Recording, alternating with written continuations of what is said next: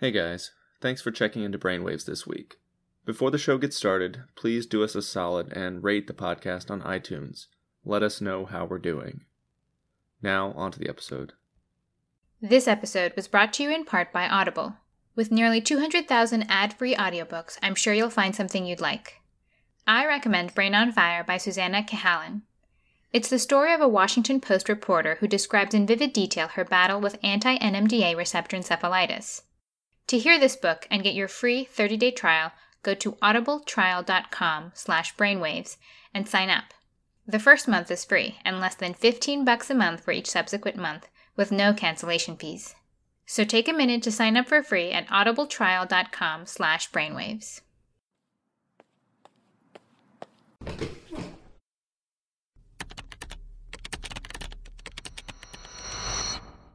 Testing 1, 2, 3, testing 1, 2, 3.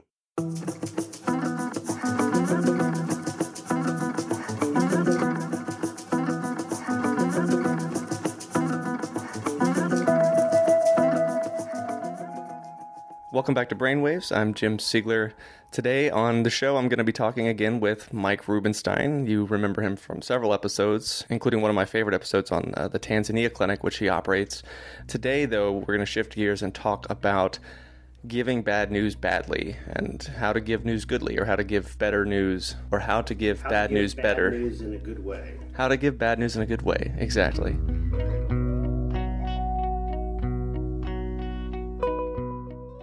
So typically giving bad news badly, I think, is when you haven't planned what you're going to actually say. So if you walk into a situation where you haven't thought through what you really want to convey to a patient or family, and you say something that you hadn't planned to say, or somebody takes it in the wrong context and you didn't think it through ahead of time, your whole meeting or conversation gets derailed.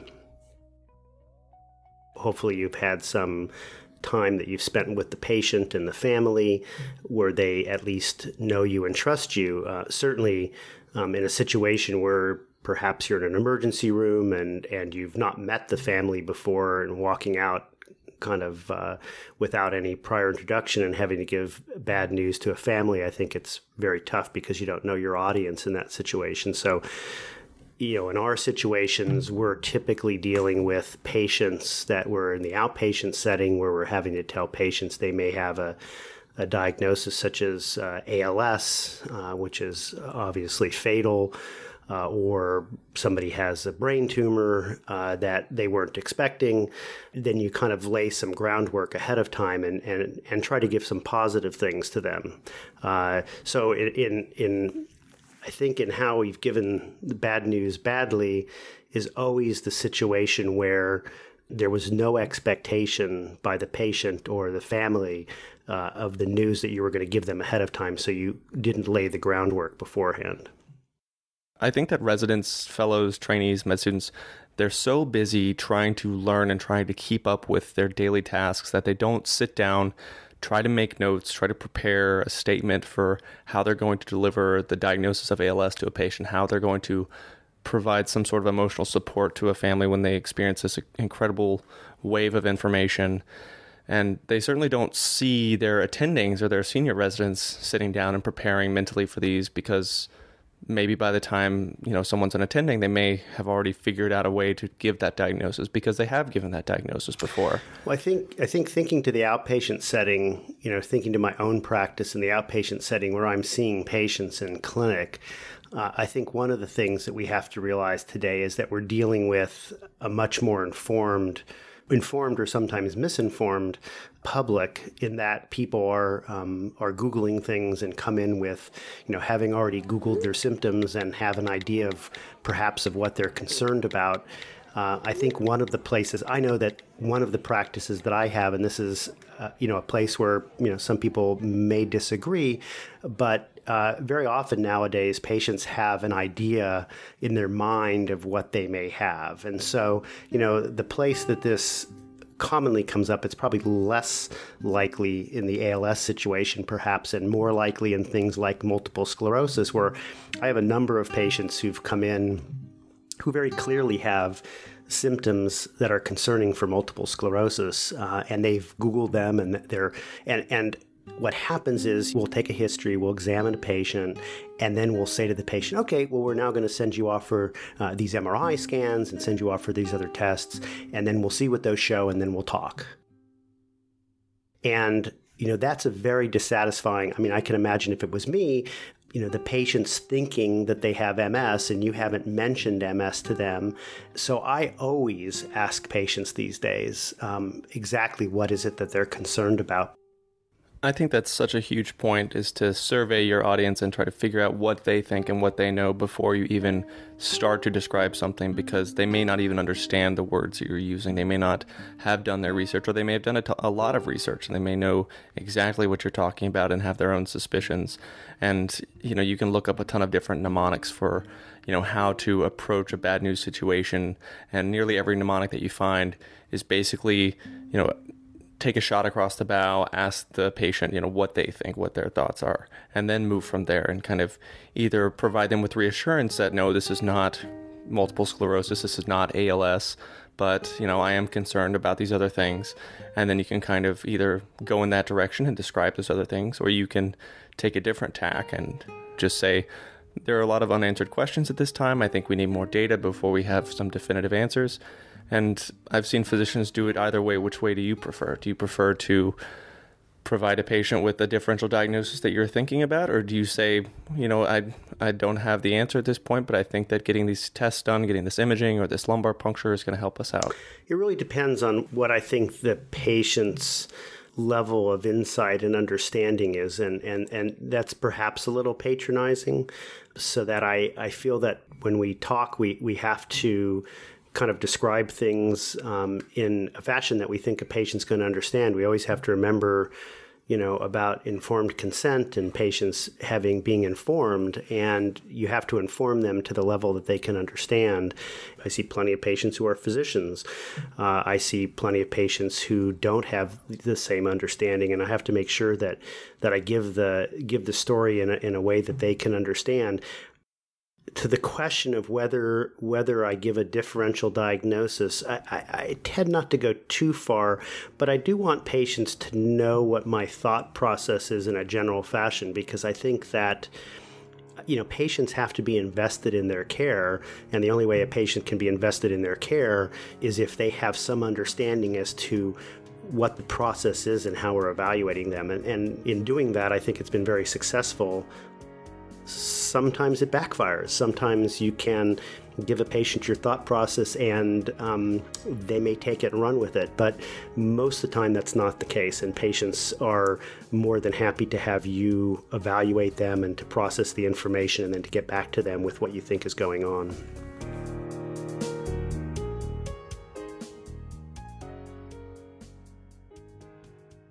In addition to surveying how much or how little or to what degree the patient or family knows, I also find it important to provide the family with information about your specific role in the process of their medical care. Whether you're a pharmacist or you're a social worker or you're the physician, you say expressly, listen, this is my expertise. I want to help you guys out. My role here is to describe to you the neurologic complications of your disease, or, whatever it is. You won't say, I want to describe the neurologic complications, but you want to say, listen, I'm the resident physician. I work with the larger team. We operate together. You'll be seeing multiple physicians. Some may be giving you different opinions, but ultimately we're all working together. We're collaborating to try to deliver the best care for you. Yeah, I think that's really important. I should say, I've been involved in medical ethics for years as well, and have served on medical ethics committees, and that's a huge interest of mine. There are all these ethical issues. We have medical students that are very involved in patient care, and I think that often, I see that a patient may assume that the medical student is actually an intern or a doctor, and that's a very significant issue. It's one thing if a patient chooses to call their medical student doctor. If they choose to do that, but fully knowing and having been, given clear information that it's a medical student, but the patient feels most comfortable for their own level of comfort in the hospital that they want to do that, that's fine. But you've got to be very clear with patients what each role is, because it's confusing in the hospital. There's so many people coming in and out of rooms. There's medical students, interns, residents, attendings, pharmacists, nurses, respiratory therapists, physical therapists, and everybody needs to be very clear about introducing themselves to the patient. I think we do it very well because I know, as we were talking about this morning, I've been a patient several times in the hospital in the last year. Yeah, had a rough go. Yeah, and not at my choice. And I was blown away. I will have to say, and this is kind of giving a shout out to Penn, but I was blown away. The housekeeper who would come in would introduce themselves, of who they were, what their purpose was there, what they were doing, asked me if I needed anything. It was like really comforting that it wasn't, that everybody introduced themselves. And I mean, obviously I was fully aware of what everybody's role was.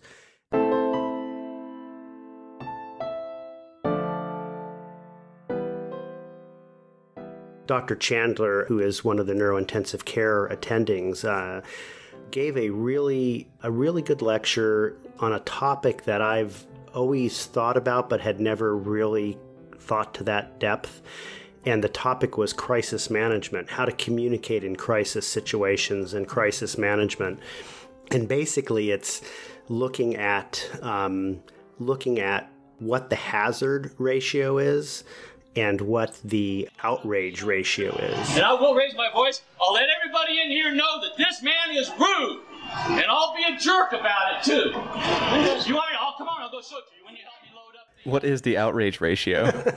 So the outrage ratio isn't a negative thing. It's basically when you're trying to communicate to families, and this is specifically, he was applying this to like situations in the neurointensive care unit or situations in medicine, but this can be carried into your personal life and carried into business, into any communication where you're trying to communicate facts to somebody, key points, and that they need to understand. And the level of outrage isn't a negative thing. It is how much does your audience appreciate or understand the gravity of the situation. I'm not following at all because I have a high outrage ratio, and I'm being very positive right now because it's not a negative thing. So, So the outrage is basically when you look at it's the understanding that. So somebody's in the intensive care unit, their loved one's in the intensive care unit, they're comatose, and the family's looking at you, and they're either saying, what the hell is going on? Or they're either just kind of sitting there waiting for you to kind of like figure things out. So I guess just for the mathematicians out there, the outrage ratio is basically the ratio of the level of emotional distress to the level of communication receptivity of the family or the Correct. patient. Okay. And the idea is that if there's really nothing going on, What Dr. Rubenstein is trying to say here is that the patient or their family on the receiving end may be in such an emotional state that actually prohibits them from receiving and understanding information. And you can imagine this in a few ways. One, you have a patient in the ICU who's comatose from a brainstem hemorrhage, has a horrible prognosis. And the family has no idea how dire the situation is. They've just never been spoken to. The hazard ratio is the highest you can imagine here because there's no chance the patient will wake up. And if he does, you know he's not going to walk again. He's not going to swallow, to speak, or to interact with his family. Unlike this high hazard ratio, the outrage ratio would be extremely low here because the family's just not emotionally distraught enough to misunderstand whatever information you're ready to provide them. So they can receive this information quite well, although it is horrible news. Now contrast this to another ICU family who just arrived, and their father won't wake up. They're in tears, some are calling for the nurse, they're on the phone with other family members, it's just a mess.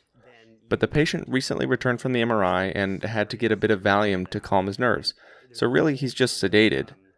The MRI turns out to be normal, and neurologically the patient is quite well. He's just asleep. The hazard ratio here is really low because there's nothing wrong with the patient, but the outrage ratio is through the roof. And so you have to weigh this kind of information before you attempt to engage in a conversation that has high stakes with the family. And people can only listen to about 9 seconds worth of a statement, and then they don't hear anything after that 9 seconds is up. And so you have to have a very concise response.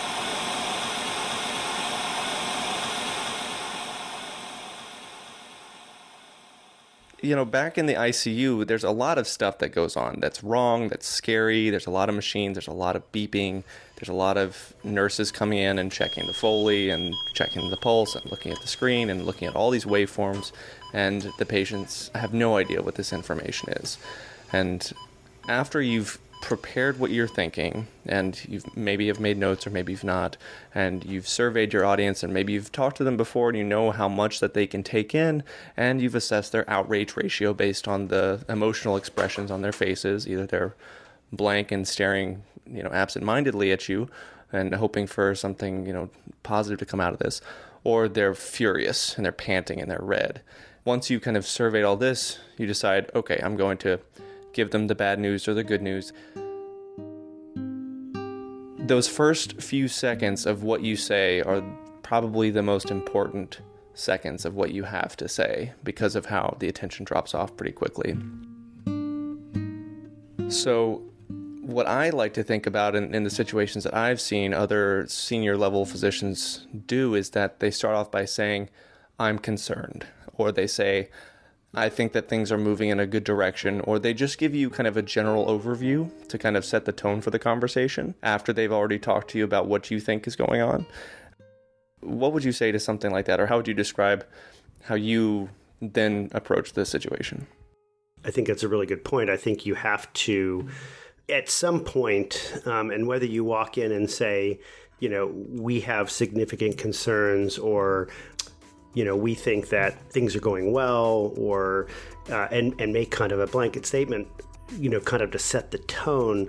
I think you need to quickly assess, what the family feels is going on. Like, what is their current understanding of where things are? Communications, unfortunately, there's lots of people communicating. Families are seeing things, even though it's not intentional. They may be hearing a little something from a nurse, or they may have taken it inappropriately, but you want to know what their current level of understanding is of the situation before you start on what you're doing, and you have to listen to them.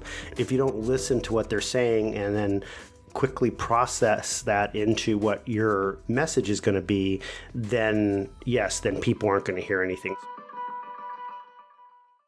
What are they going to hear after that? The three most significant questions, the first questions that people have is, are you sure of your diagnosis? How long do I have to live? And what is my quality of life going to be going forward? So they don't want to know the research stuff. They don't want to know what studies are here and there. I mean, until you get through those three things, they're not going to hear anything. Yeah, and I think that that's a great point, too, because I've seen that some doctors say, listen, I want you to come in with your family if this is an outpatient situation. Come in with your family, bring in your husband, your wife, your significant other, your parents, your kids.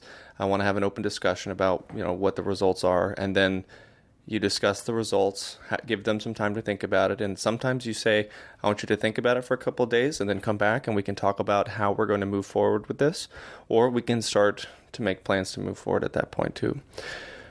One of my next questions has to do with when you're in the hospital, and then less frequently as an outpatient, when you have a patient who has received misinformation or different information from another provider, if it's a physician or a nurse or a respiratory therapist or a pharmacist or whoever, and they said something that directly contradicts what you have to say, how do you tread that line of being respectful of that other medical professional but also trying to deliver the accurate information? So that's something that because I do attend on the wards quite often, and here at Penn we have extremely complicated patients. We often have consultants that are seeing patients, and we have a lot of family meetings. And I tell people basically straight up what I feel is my opinion, what's going on. I don't try to explain what other people have told them. I don't feel responsible for what other people have told them. I think perhaps in the hospital that's a little more difficult if you're an attending and you've had a consultant that said something. Most of our consultants are pretty good. If we have an important family meeting that's coming up and it's going to dictate care, I typically meet with the residents and talk to them well ahead of time. We're talking about it every day on rounds and after rounds, the problem. And I make sure that everybody's on the same page because I don't want anybody on my team giving different information. If we have a situation where we're dealing with a problem, say we're dealing with somebody who's got an underlying cancer and is on our service, they may have brain cancer or something, then we will make sure that we bring in the other consultant to actually be part of that meeting, and that we've actually met beforehand to kind of make sure everybody's on the same page, because that's probably one of the most disturbing things, because it's hard enough delivering bad news in a good way, and trying to do it when you've got hurdles that are being thrown up in front of you becomes very frustrating.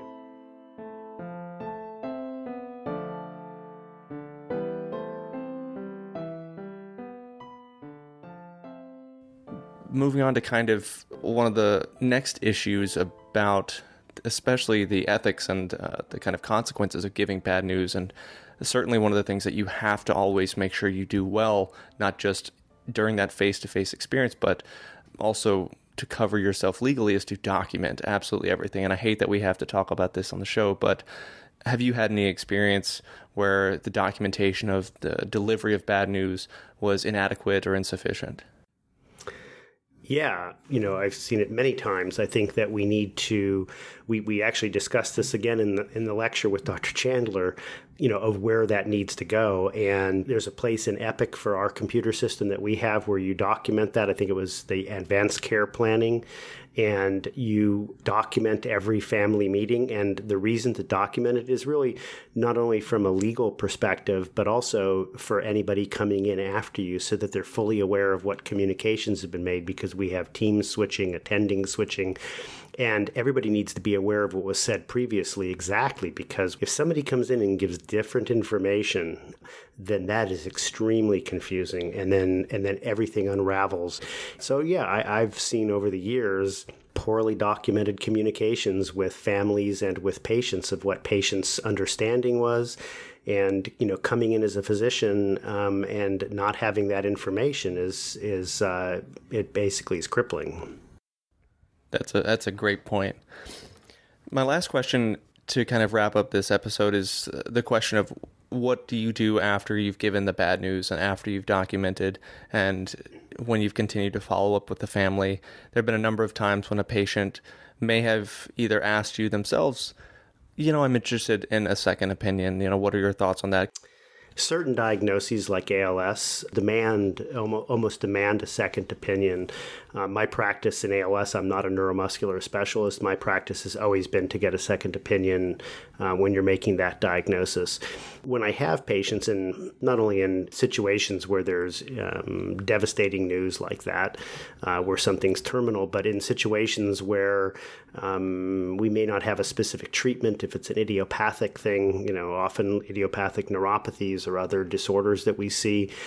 If I'm perceiving that a patient has some level of discomfort in regard to the diagnosis, then I will ask the patient if they would like a second opinion often. And I'll say, it's perfectly fine to get a second opinion if you feel that would make you more comfortable. It's not an insult to me. I love second opinions because it serves as a purpose to kind of assess how I'm doing and make sure that I've done my job correctly, and that the second opinions are typically going to be in agreement with my diagnosis, but maybe they're not. And so I always will say to them, please let me refer you for a second opinion if that's your choice, because I absolutely want to send you to somebody who knows more than I do in the area, and I want to send you to somebody who's a specialist. Yeah, and I have no qualm sending my headache patients to a more specialized headache doctor after I've tried multiple different antidepressants or migraine prophylactics or Botox injections, and I'm just not making any headway because they're really tricky to manage. And, having that expert opinion not only benefits the patient, but it also does provide you with some degree of additional education to know what to do in the next case that you have a challenging patient. It's all a learning experience. And so it actually, it adds to your clinical acumen going forward, that, you'll receive back that information. So. For sure. And just to wrap this up as a learning experience for everybody, and definitely for me, things to know about giving bad news. First of all, you need to know what you're going to say and how you're going to say it, so plan ahead. If you're unsure of what the diagnosis is, if you have any doubt, definitely do your research, do your homework, and make sure you've got all the facts straight. And if you don't know the answer, it's okay to say, we're considering these other things before we want to do additional diagnostic testing. These are just things that we are considering in your case, but know that that's why we need to do these additional tests. Then once you meet the patient face to face, definitely survey the audience, get some insight into what they know, what they don't know, and what they've come prepared to learn about. Because if they're not prepared to receive bad news, it's definitely not going to be an ideal circumstance for you to give the bad news. And then once you've figured out what they know, what they don't know, and if they're ready to receive the bad news, you've got to be eloquent. You've got to try to deliver that news within the first couple of seconds, whether it's good, whether it's bad.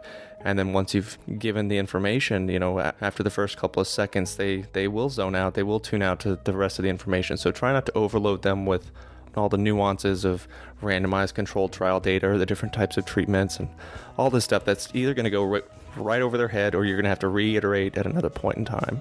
And always survey after you've given the information. If you should always survey that they've heard the information that you've given them correctly. Yeah, does this make sense? Because the language that you use is different from the language you use between yourself and other colleagues. When Mike and I talk about different things, it's not like I'm talking to another patient. So you always have to know what their level of understanding is. And then if it's a difficult diagnosis to bear for them, or if they would like a second opinion, always be sure to offer it. Be sure to document that conversation and then move on from there. These things are very tough to discuss with patients, but it's definitely manageable. It's something you can learn, something you can work on, and the more you do it, the better at it you'll get. Sounds good. I think that's all good advice. All right. Well, thank you so much again, Mike Rubenstein. I appreciate you always being on the show. It's been a great time. Thanks for having me. Mike Rubenstein, everyone. You can find more of him on some of our prior episodes, number 49, Intro to CSF Analysis, a clinical case in episode 24, and most importantly, his episode on global health and the Tanzania Clinic, number 17. Thanks for checking out our show again today. We hope you learned as much from Mike as I did. Please, if you found the show even remotely interesting and want other people to hear about BrainWaves, take a second to put up a few stars for us on iTunes or whatever other podcast app you're using. It really helps us get the word out. The episode this week was produced by me with the help of Mike Rubenstein. Music was courtesy of the amazing Andy Cohen, Axel Tree, Little Glass Men, and Julie Maxwell on the piano. Remember, you can follow our blog at brainwaves.me, where we've also posted some great links on how others have recommended giving bad news. We've got the Twitter thing going, so follow us on BrainWaves Audio, and check us out at Facebook at facebook.com/BrainWavesPodcast. That's all this week. I'm Jim Siegler. Thanks for listening.